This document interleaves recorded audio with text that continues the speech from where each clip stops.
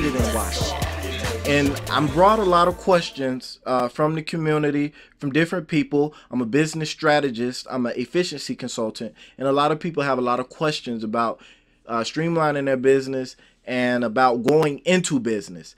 And they want to build things in the community, but they aren't sure how to go about doing those things. And the very first thing they say is, well, I know we need an economic base, but and then they go on to list all of these things about these different things they want to do, but they're coming at it from a completely unrealistic perspective. So I want to make this very first thing clear.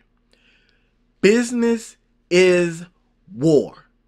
Understand it. What is war? War is an armed conflict between two or more groups of people over land, resources, or opportunity. What is business? Business is a conflict between two or more groups of people over land, resources, or opportunity.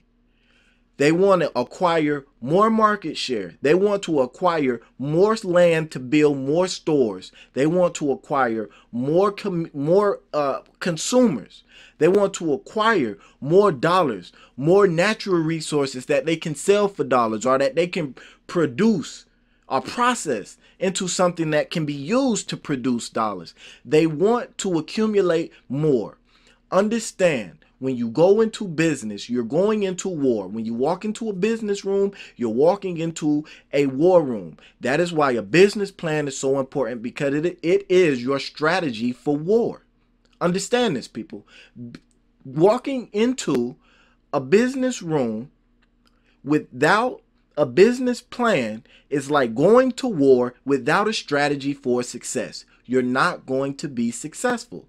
Now, a business plan doesn't always mean the same thing, but you need to understand who your consumer is, how you're going to reach them, what you're going to reach them with, and why they should, or why they will, or why you expect they would be willing to give you money for whatever service or product you're willing to offer them, or you're going to offer them.